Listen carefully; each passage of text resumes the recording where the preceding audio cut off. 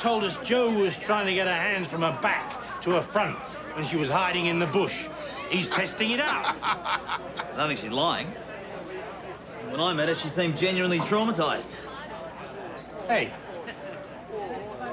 You're Mark Wilton, aren't you? Yeah. I'm Frank Thorne. My shout.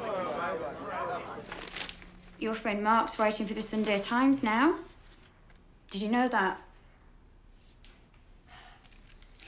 Lee's had to face a new test of endurance from Northern Territory Police. I asked Mark not to write about the police. He wrote it with another journalist. They're all saying it. All the papers. And listen to this. It was 3 a.m. and Joanne Lees had woken with a start. Her aching body racked with sobs. How would he know? It's not like he's in bed with me, is it? One question at a time, please. Have you got any further identifying the man? We do not as yet have any leads on the man. Mark Wilton, Centurion Advocate, how far are you from a positive ID from the truck stop photo? No comment. Does Joanne Lees have a history of mental health problems? I find that question offensive. Next. I think we should turn this off. Is she a suspect in this case? She is not a suspect at this stage. That's ridiculous. What do they mean, a suspect? No comment. If you need a good lawyer, Mark will find you someone. Mark is one of the reasons they don't trust me. Well enough, given the circumstances. Has there been any evidence found? Look, There's been some evidence to show live. I don't think it's a good idea for me to stay here anymore. Photographs of the suspect and the suspect's van. I'm going to pack my stuff. Not at this stage. Where did you find the blood? Blood was found. Probably one in the Can you confirm no other aircraft in the vicinity? Ryan, good to see you. Mum. Any news on the gunman, Commissioner Bates? Is it true you found a body south of Alice Springs? No, there's no truth to that. You're lying! Now, I've flown here today because I'm concerned that this case isn't going as well as it should be. You mean because you haven't found the man? We need to work together on this. In the short term, that means dealing with the media. I'm not talking to them. I've done one interview already. Our phones aren't ringing. Not enough people are calling in with information. It's on the front page of every newspaper anyway. People need to hear it from you. Why? Because they think I'm lying? Prove them wrong. Tell them there's a gunman out there who needs to be caught.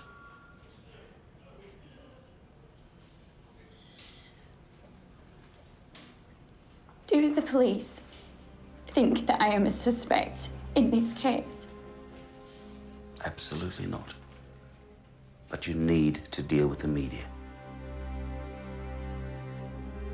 And you really think that'll help find Pete?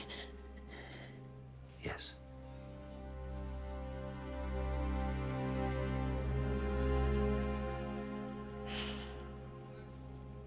Well, then I'll do it.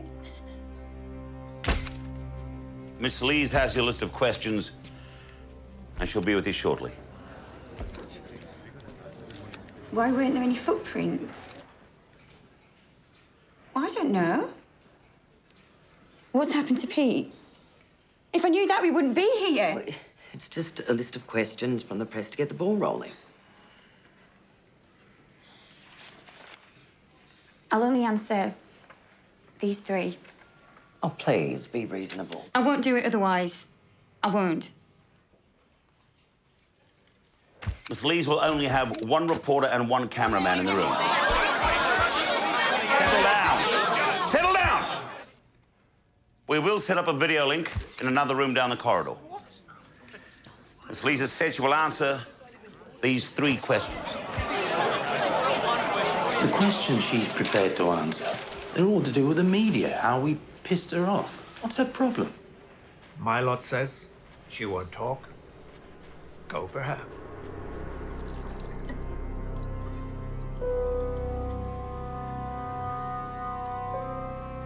Our purpose at this stage was to get the message out across Australia in the hope that we could find the person who we believe has killed Peter Falconio. We certainly encourage her to speak to the media. The world's press have come here to help publicise the case and hope that they find this man. She then refuses to cooperate.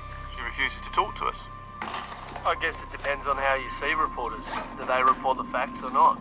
Do they twist your words?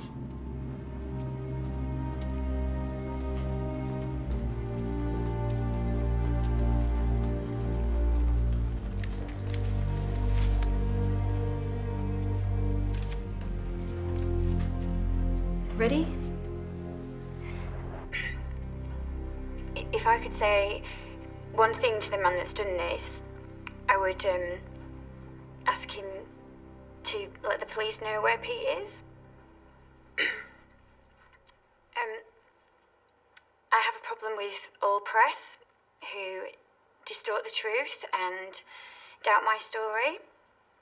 Anyone that's met me, they believe me.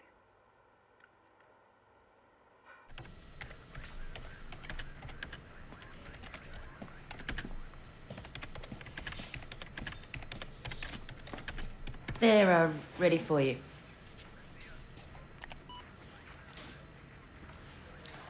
Come through.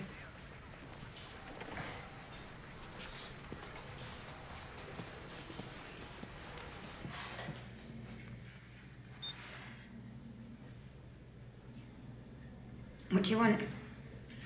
We need to go over aspects of your statement that we can't explain. And we'd like to talk to you about Pete. I've told you everything, again and again. You haven't told us how you felt about him. How would you describe your relationship with him? I can't talk about Pete right now. Why not? What do you want from me? At this stage, we want closure for Pete's family. They need to take him home. Can you help us with that, Joanne? I've helped you all that I can. Are you sure? We understand you want to go back to the UK. I don't want to go back, but I'm no use here. Look, whatever it is that you might think, there is a man out there, and he will do this again unless you find him. Now, am I free to go? Yes.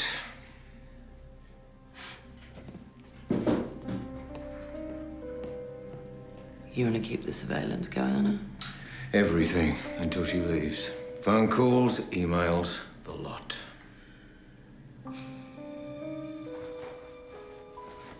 They found no footprints of a gunman, and that was despite the police using expert Aboriginal trackers. Trackers who also told them that nobody had sat in the hiding place in the bush for anything like the 5 hours Joanne said she did. She said that he passed within 2 meters of her. So if he did, it's incredibly lucky. Joanne, can I get a photo? Joanne, over here! I've always wondered why someone would shoot someone, a perfect stranger in cold blood on the side of the road, and then let the only witness to the alleged murder get away.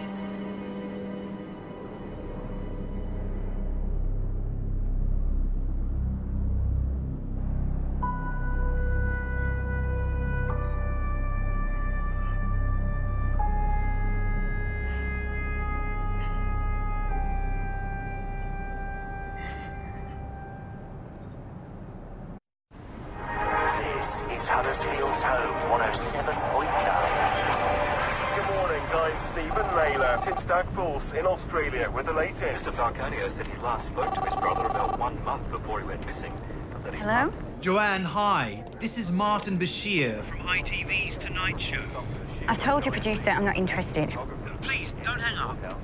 I just want to meet with you and explain. I can help you get your story out there. Obviously, there'd be money involved. Look, I can't talk now, okay? Joanne, just a minute.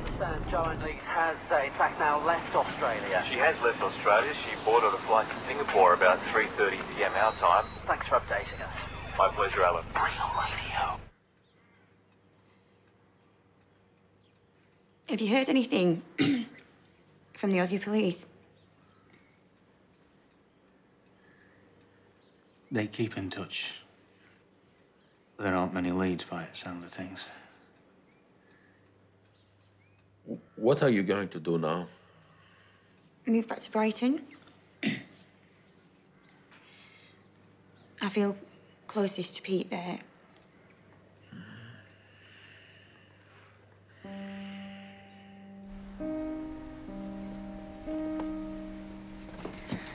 Mum doesn't want any of Pete's stuff moved.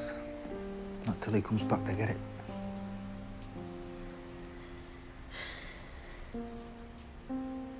It'd have to be a miracle now. Wouldn't it? Yeah, it would.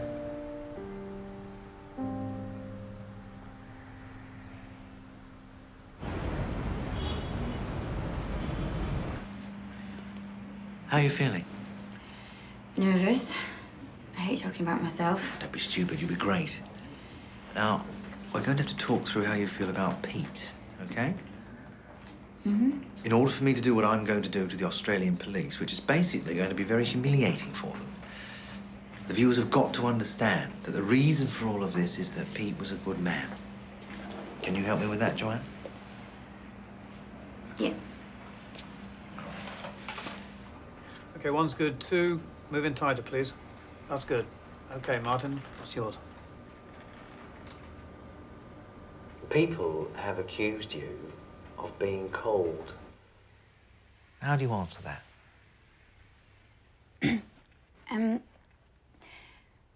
I do bottle up my feelings. It's true. In Alice Springs, after the attack, I did cry every single day, but just not in front of the cameras. OK, to one. I didn't want my mum to see it. And Pete? How do you feel about Pete? Where do you want me to start? Brighton. On his graduation day, there's a picture of the two of you together. Mm-hmm. In this special edition of the Tonight programme, Joanne Lees tells the story of what happened to her the night she says her boyfriend was murdered. She says? There's no weapon, no gun, no body. There's Peter's blood on the ground. Some people say the person who murdered Peter was Joanne. For the avoidance of any doubt, and because I know this is the question people would want me to ask you.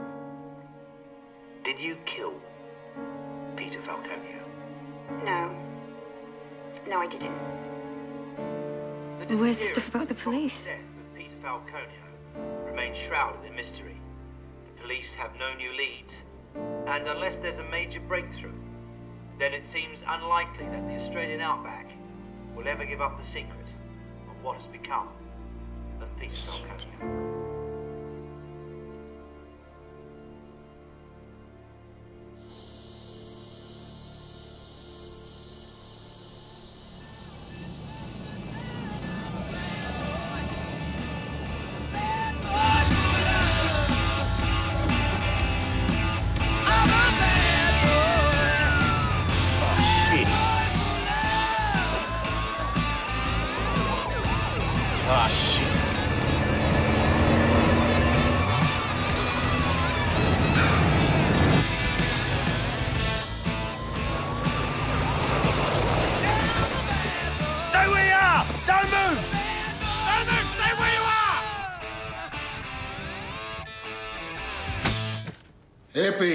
Happy.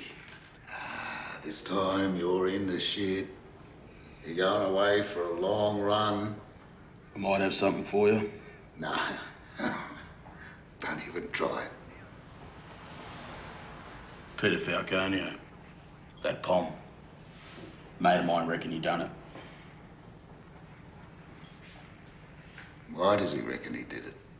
He talked about burying a body in a spoon drain. Easy digging, he reckons. And where is this mate of yours? He's gone to ground. I reckon I could help you find him.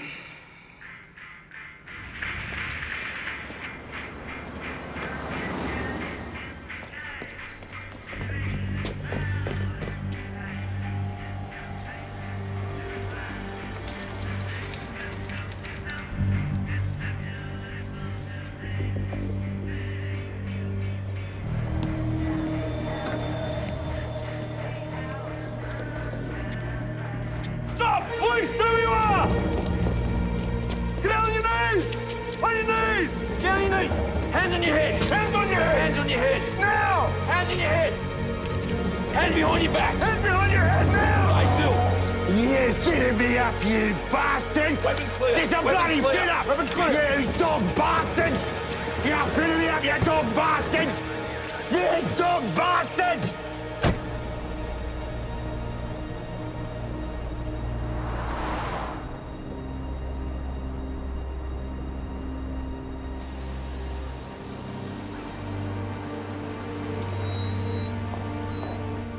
I'm Froggatt, Joe's family liaison officer. Detective Sergeant Kerr. Mitch Jones, welcome to sunny Brighton. This way. Right.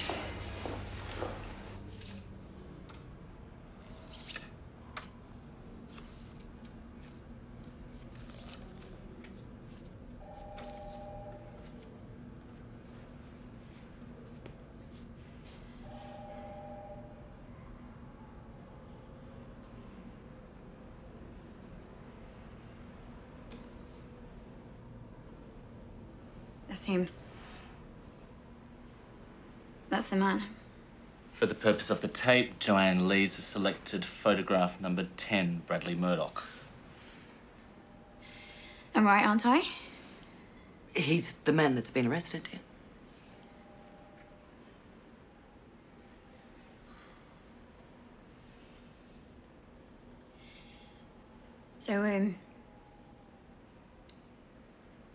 So what happens now? The man accused of murdering British backpacker Peter Falconio arrived in Darwin today under heavy police escort. Northern Territory Chief Prosecutor Rex Wild told officials there will be no communication with the media. Bradley Murdoch is on remand in Darwin Prison. Evidence against him will be put in front of a magistrate who will then decide whether there is enough evidence to try him for the murder of Peter Falconio and the attempted abduction of Joanne Lees.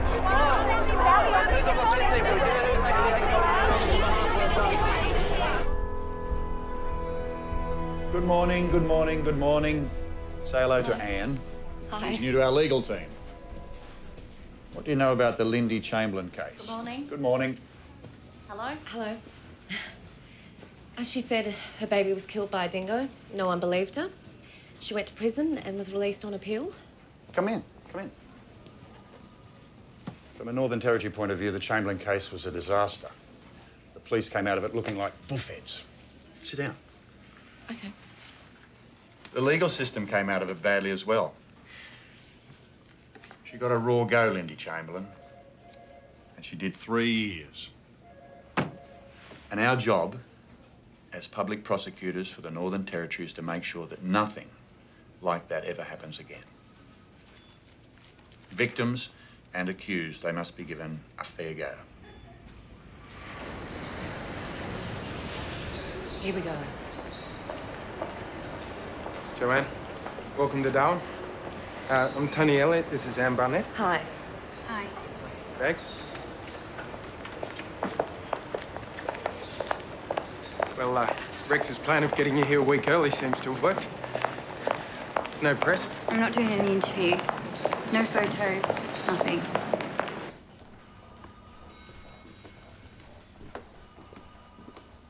Hi, Joe, I'm Rex. I prefer Joanne. Joanne, then. Let me show you around. How was your flight? Fine. As you know, you'll just be putting evidence in front of a magistrate. It's a formality. It's part of the Australian legal process. Well, I've been told the case can be thrown out of court at this stage. Theoretically, yes, but very unlikely. My office has been working flat out on this case. We've put in a new computer system, and they are even building a new courtroom. I want to talk to you, please. Alone? Follow me.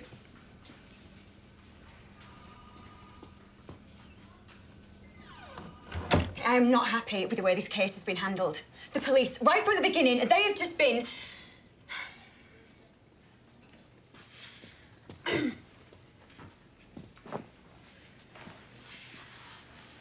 well, let's just say they weren't very sympathetic. I see. Are you a police lawyer? I'm the Director of Public Prosecutions. I prosecute for the community on cases brought by the police. So you are, then? We're independent. Have you ever even worked outside the Northern Territory? I was a practicing barrister for 20 years in Melbourne before I came up here. And before you ask, this isn't my first murder trial. In fact, I'll probably be prosecuting other murder trials at the same time as this one. Hope you'll have time to focus on this one, then. She's quite something. I wonder what a jury's going to think of her.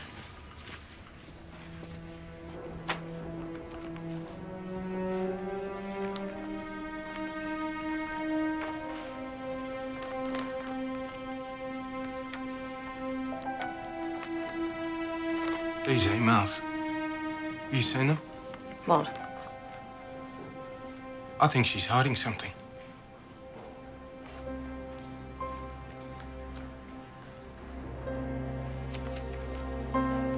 I reckon it's another guy.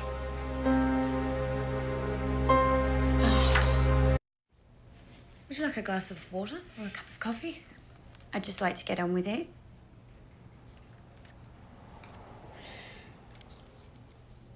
This is what's going to happen. You're going to stand up in front of a magistrate, and I'm going to ask you questions. You'll try and build for him a picture of your life with Peter, your relationship. Then we'll move to your journey from Sydney to Alice Springs, and finally we'll talk through the night of the attack. You okay with that? So you left Sydney, you travelled to Alice Springs in the combi. You enjoyed that?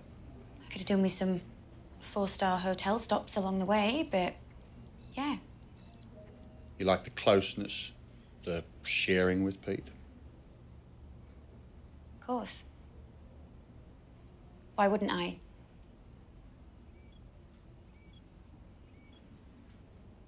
What do you want me to say? It's useful to illustrate that you were a loving couple. Before we go on with the rest of your story, Joanne,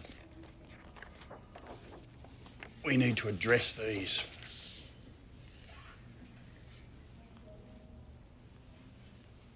I need to ask you about this relationship.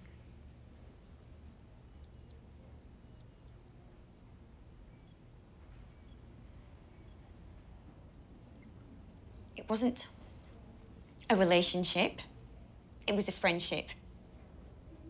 I made it clear to the police. I never hid anything. Let's rewind a bit.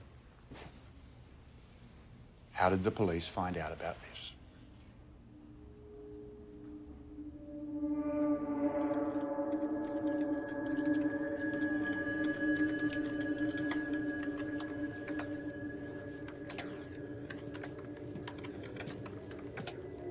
They're ready for you. I was so focused on finding Pete that I didn't realise how it looked. So who's Steph? It's a name I used for this lad called Nick Riley. Why do you use that name? He's, I didn't want Pete to know that I was emailing him. And you didn't want us to know either? I didn't think it was any of your business. This is a murder investigation, Joanne. Everything is our business. Now tell us about Nick Riley.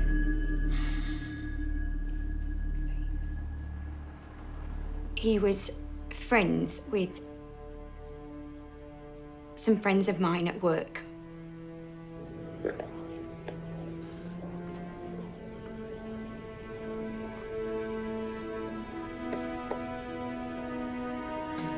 It was just a bit of fun. I never went to university. I never had that kind of social life. Pete did, I didn't. It was a friendship that overstepped the boundaries. Nothing more than that.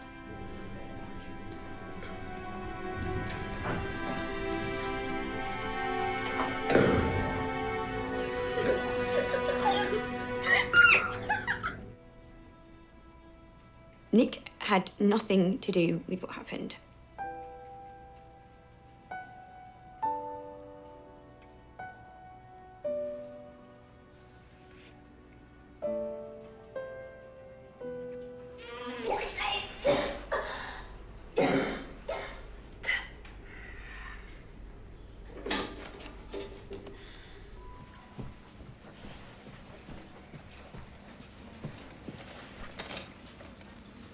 Jo, it's me, Vince. How you doing, love? Hello. I hoped I'd bump into you. I'm here to give evidence. What do you reckon about me in the wheelchair, eh? A couple of pallets fell on me. I've got to go. My car's waiting.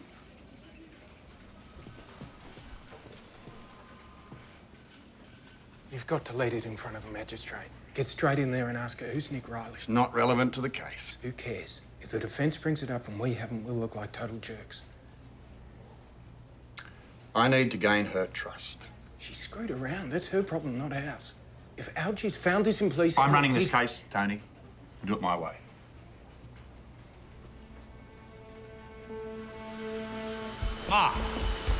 Frank. Congratulations. Editor of the Northern Territory News, eh? Yeah. So here to see the great man himself. Yeah, so, what's this Grant Algie like anyway? He gives great headline. There's one man who can get Murdoch off, it's Grant Algie. Thank you. I've called this conference because, unlike the Director of Public Prosecutions, Brad Murdoch does not have a media liaison officer. He doesn't have a website. He has a presumption of innocence and an absolute right to a fair trial. Mr. Twigg and I are here to make sure that he gets one. One of the biggest murder cases in recent times will begin in Darwin today. From the Magistrates Court to Darwin Supreme Court. One of the most sensational murder cases. Trial hearings expected to last 6 weeks. Have flown into Darwin in the This is past few intended to be days. called the trial will appear. Police have taken over 600 witness statements to this point. Give evidence in the next few weeks. And every day, Bradley Murdoch will be driven in a police van from court. For real news. Joanne appeared composed as she entered the court. We should be finished by the mid-morning break, then you're on. Feeling okay? Are you going to bring up Nick? No. Thanks. If the defence does, I'll just fend them off. Now, Joanne, you ID'd Bradley Murdoch on a photo board. He'll be standing in front of you today. Now, this is something I ask all my witnesses to do. It's nothing to do with you personally. It's just something I'd like you to do for me. What? I want you to take a good look at him. I want us to know we got the right man.